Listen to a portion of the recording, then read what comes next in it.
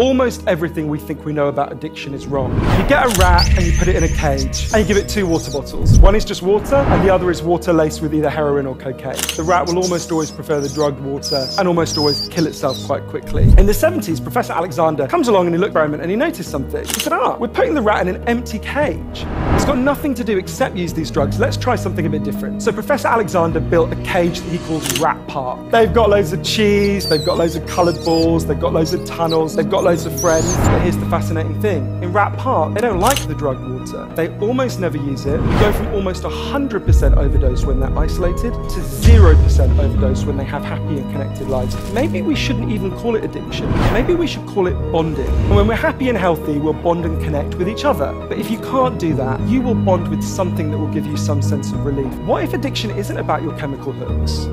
What if addiction is about your cage? Because the opposite of addiction is connection.